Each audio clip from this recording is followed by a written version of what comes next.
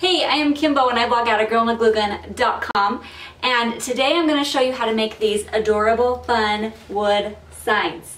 I have been seeing these all over my Facebook groups. Everybody's been making them, so I sat down, I made a whole bundle of cut files that fit perfectly on there, and then I'm going to show you where to get the wood rounds, the best stain, how to seal it, all of the embellishments. It's all there.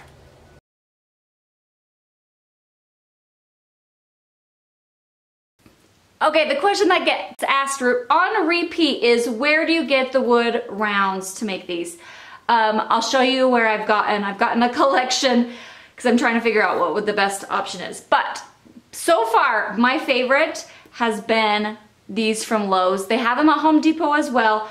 I looked online and I think prices vary depending on where you're at, but they were about $1 cheaper at my Lowe's. So that's where I went.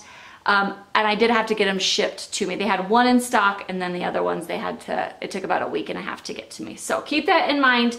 This is what they look like when they come. They're made for DIY projects. They're made for tables or clocks or trays or whatever. So they stain really good.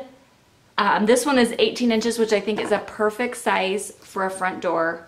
I think they also have a 2-foot one, and then this is I want to say 15 inches. I'll have to look up and make sure. I'll link them. But this is it. This is what it looks like stained, but it also looks really good painted. I did paint. So that one's got stain and then it has a stripe on it. So I really like these. I think these are the best. They're thick.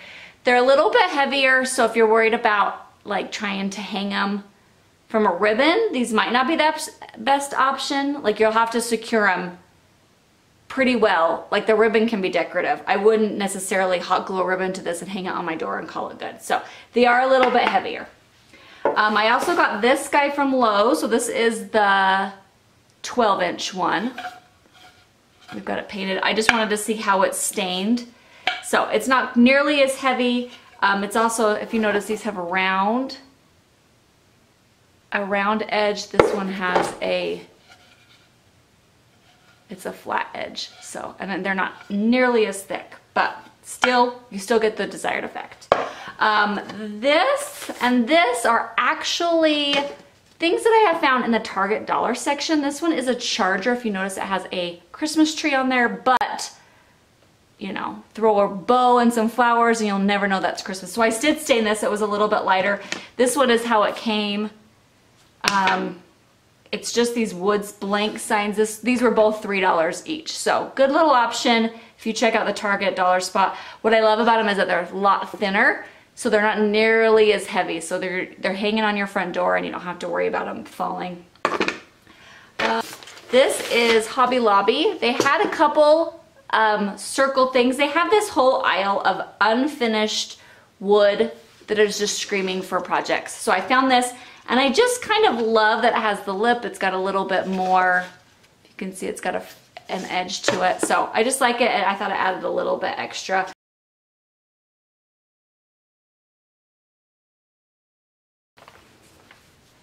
Let's switch gears just really quickly and talk about paint and stain.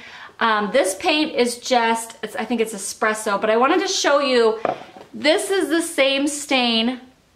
It's just on different wood. So keeping that in mind, that the same can of stain is gonna look different on all the different kinds of wood. But I think stain across the board just looks really nice. So stain, you can also cover it completely with paint. Some of the wood, this is just left alone. I think this looks really nice, just natural. So you don't necessarily have to stain, you don't have to paint. I've seen a lot of fun stripes and blocks. I'm very specific. I knew what I wanted on these. I have all these Post-it notes that I have been sticking on these so I know how to paint them. So this one's gonna say welcome, and this is gonna have friends down here, which is why I wanted the stripe, because I want the welcome above, the stripe down below, and it's a little bit lower, so I have room up here for a bow. This one's gonna say the West family. So I was very specific about how I painted them or stained them. But like I said, you can just leave them one big coat of stain. It looks beautiful. You can paint it. If you have a favorite color, you can paint it. I have one that's just all black, and I'm going to use white words on it with some fun greenery. I think that'll pop. So You can do whatever your heart's content with it. I think it all works. One thing to keep in mind though is if you are staining, the stain is oily, which means if you're trying to apply vinyl to it, the vinyl is not gonna stick. It is so hard to get it off the transfer tape just because of the slickness to it. Like unless it cures for like a month or something ridiculous like that. So you can cover it with polycrylic. I think that's the one. So polyurethane yellows.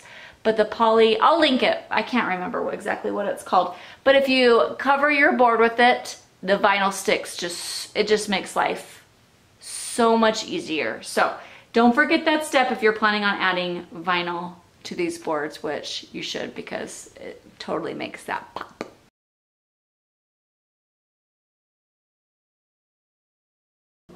We are going to now talk about embellishments, which is my favorite part.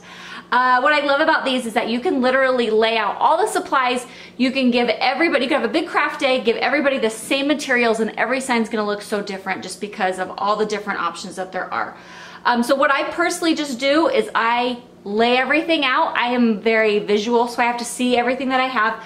I get all my ribbon, I lay out all my flowers, all my florals, all my leaves, all my fun embellishments, and I just play around placement wise and lay it out and try to figure out what I like. So I'm gonna just kind of walk you through some of the fun options that I have just from crap that I have had around the house, and then I got a couple of things at Hobby Lobby and the dollar store, so I'll show you those. So bows are so fun. Most everyone that I've seen post on Facebook has a big, beautiful, giant bow. I am not a huge bow expert. Like I can tie a decent bow. They're okay. But I'm gonna link in this description the place where I just learned how to make the bow. She's really good at it, and she's got a couple fun different options. So I'll link that up. But I have found if you use wire, they hold their shape. They just look so much prettier. Wire is definitely a must. See how much prettier they are. And then you definitely want to get the bigger, thicker bows. So I grabbed some of this cute striped. It's got glitter in it. Let me see if I can get it to focus. There we go. It's cute striped ribbon, but it's just so thin that it just kind of almost looks dinky on a big wood sign. Maybe if this sign was smaller. Same with this one. It was a cute plaid. I was trying to do a fall one, but I just don't love. I feel like the bigger ribbon has more of a pizzazz. So definitely throw in some ribbons. It fills the space. Look at all, I got all this big mess. It fills the space really well. Another fun thing that you can do with ribbon is I have seen people lay it across and just glue it directly to their sign. I have some green right there. You could lay it across. Just make sure, I would do this after you add your vinyl so you're not trying to add vinyl over the ribbon. But it's a fun way to add just like a pop of color in there. You could do some stripes with ribbon, so that's another fun option. This right here is actually, I don't think I have the tag anymore. I found it at Hobby Lobby. It's just supposed to be a giant garland. This is my leftover. I just snipped it off and tied it together. And then I actually thought with this one, I could, move it all down. I could use this as a hanger. So I'm gonna glue this around the edge of this one just because I think it looks so cool. And then on another one, I'm going to use it, I'm gonna attach it to the sides and use it to hang it on the door. So for the garland was $10. It was 40% off because it's a fall, it was in the fall section. So $6 and I have 2 fun things that I can do with it. So love that option. So depending on what season you're doing, hang on, let's swap. Depending on what season you're doing, I just went down into my craft bins. I found these cute carrots. I mean, right now it's September, so you can't find Easter stuff, but I of course am a hoarder, and so I have all the things. So cute Easter, you could do fun carrots. This is just a ribbon. You could do a fun holly. You could get 3 red balls up here and make a giant holly up on that one.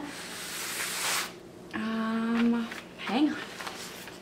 This one, I just have everything laid out. Nothing's glued because I'm still playing around with placement, but I wanted a fall one that it's not super fall. Fall colors, but not super fall because I always forget to swap out. So I love the sunflowers, just laid them out. I've ripped off the leaves and laid them down first, and then these are berries that I found in the Christmas section. These are also in the floral section. I gotta show you this guy. He is one of my favorites. So this one is gonna be my Halloween one, but I found these. Hang on. I found these flowers. They're at the dollar store. They have eyeballs in them. They're glitter. They also have spiders, and I have just snipped them apart and laid them out. I almost wish I would have done purple stripes. The black's kind of getting lost. So I might add a little bit of purple here, and then I'm gonna add the fun vinyl right here. Maybe add a few pieces of ribbon coming out to tie this one together. But I just kind of thought, you know, everybody puts these big beautiful flowers on there. I just love the fact that these have eyeballs. Another fun thing that I found at the Dollar Tree is this crossbones. I thought, look how cute that would be up there. Right? So Hobby Lobby and the Dollar Tree, I don't know if you guys have been there recently, they have really stepped up their crafters aisle. There is really good options there for embellishments. I have a really cute Happy Halloween sign that I'll have to go find so I can show you, but they have some really cute options, and so you can just purchase, same with that Hobby Lobby, you can purchase wood signs that are like, they say fun words, and you can just mount them right directly to them and then add your ribbon and your flowers or whatever.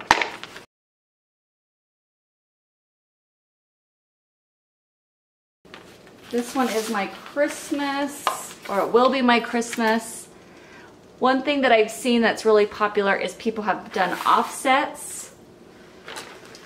So they have a ribbon on one side, and then they have the floral coming off the other side. We've got some berries that we're sticking in. Like I said, nothing's hot glued. I've been playing around with ribbon placement, and then I'm gonna add Merry Christmas down here. So it doesn't necessarily have to be centered. I always wanna center everything right above. You can go off, you can have flowers coming down to one side.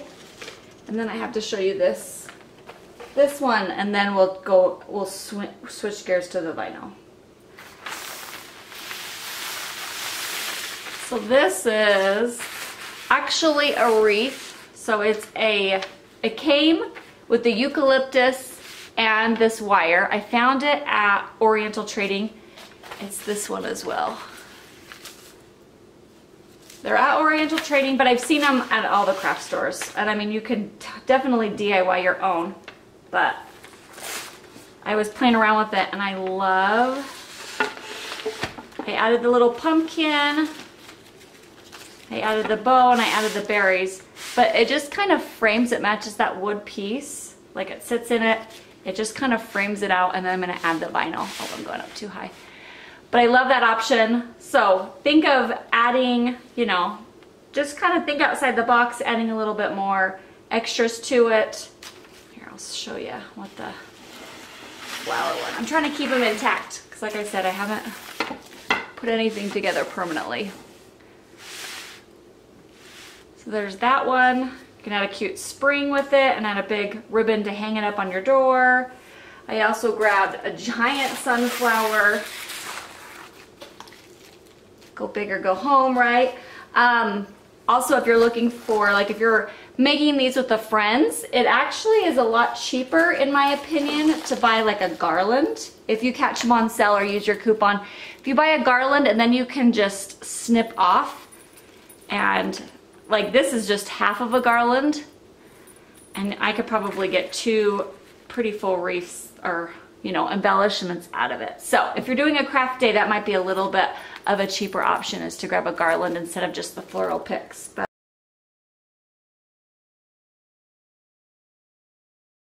I've got all my vinyl cut out. I cut it out on my Silhouette Cameo 4.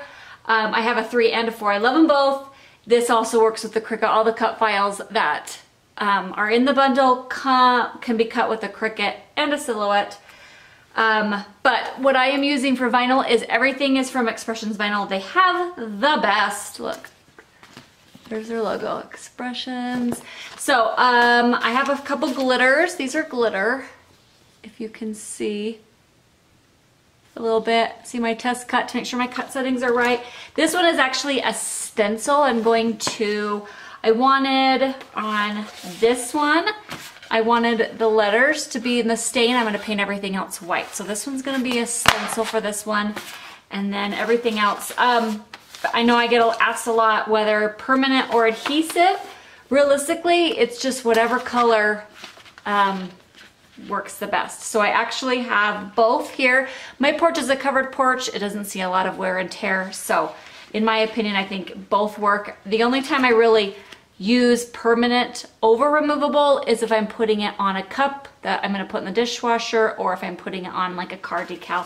Either way, as a blogger, I actually prefer adhesive because, or not adhesive, removable, because it's got a matte finish. I like the matte finish. It photographs a little bit better than the shiny finish. That's basically how I, make my decisions. So I have them all cut out, and I am just going to find my weeding tool. I love this weeding tool. It's from Caesar. You can also get it from Expressions Vinyl, but it's just really heavy duty. I love it. And then I've trimmed off, so some of these aren't even cut. And I'm just going to weed away the part that isn't going on the boards.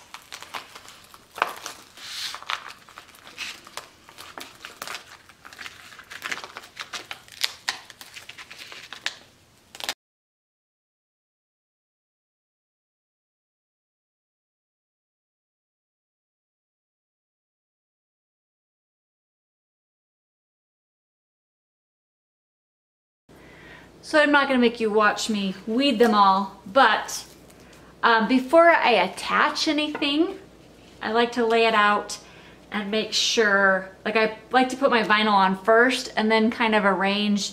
I usually just hot glue everything on. You can zip tie things to each other as well, but I just like to have this on and then I can move this stuff around to kind of fit in with the flow. So I have it laid out here. And then I'm just gonna attach my transfer tape. See, here's my Merry Christmas one. I've got my vinyl ready to go. This is all just set on top so I can make sure that when I get in there and place the ribbon, that the ribbon goes around and doesn't cover up the words too much. So I've got my transfer tape. This is also from Expressions Vinyl. I'm almost done with this roll. Look, I buy these rolls, the biggest that they have, because I use them all. I love them. I don't have my squeegee tool though.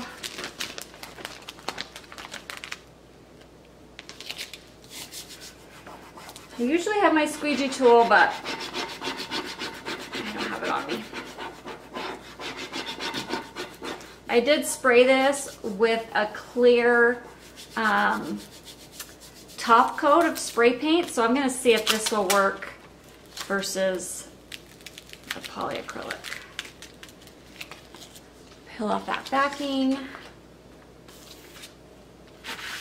This is where I want this part in, so I want to make sure that I'm not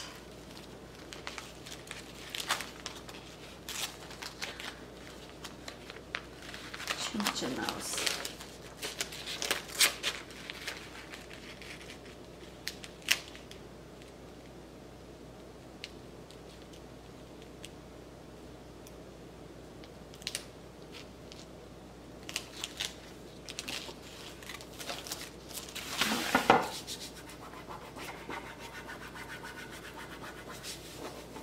A good rub.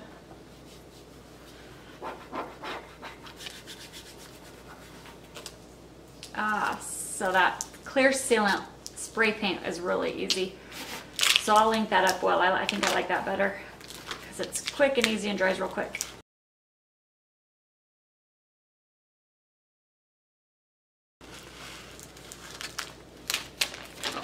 Lost my dot.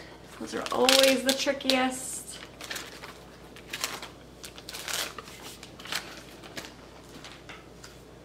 And now I can attach my greenery, my ribbon, pumpkin, make it look nice.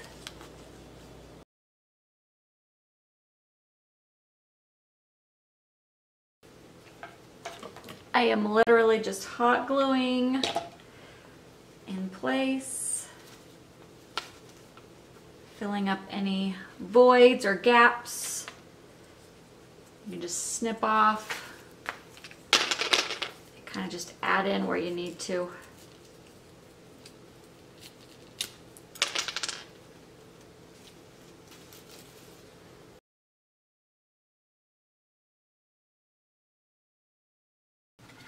I almost forgot to tell you, to hang them up on your door, you can get a heavy-duty command hook or any kind of picture hanger. You can attach them right to the back. If you want a pretty ribbon look, I've just hot glued on the sides right here. Try to lay it flat, just a pretty ribbon so it can hang. A little bit of a decorative touch. Also, in the Facebook pages, people have said that when you're shutting the doors, they slam against the door. So you can just get, there is blue poster putty that I have found at Walmart. You can just get a bunch of that and stick it on the back and stick it to the door. Or you can get one of these command hooks. Let's see if it'll focus on it. It's one of those gripper ones. You put two together and then you can just stick it directly to the door and to your board, and it'll just keep it in place and keep it from sliding everywhere. So this Hello Pumpkin is one of my favorites. It's perfect for fall. I mean, you could put it up from September till Thanksgiving. Easy, easy. Not that I'm ready for Christmas, but I am ready to hang up this cute sign. I love how it turned out. This is glitter vinyl, which is so cute. You can't really tell in the video, but you can tell in real life. I also thought you could make a round and kind of make it look like a Christmas ornament. That would be so cute hanging on your front door too. This one's another favorite. The cut file is actually The Family and Established, and then you can just pick a nice block font to add in your own family name, and then of course, you know, fancy this part up here. Alright, hopefully that answered all your questions. I will try to remember everything that I've talked about and link it up down below. I'll have a blog post also on my website if you want to check that out to answer any other questions that you might have and to get all the cut files.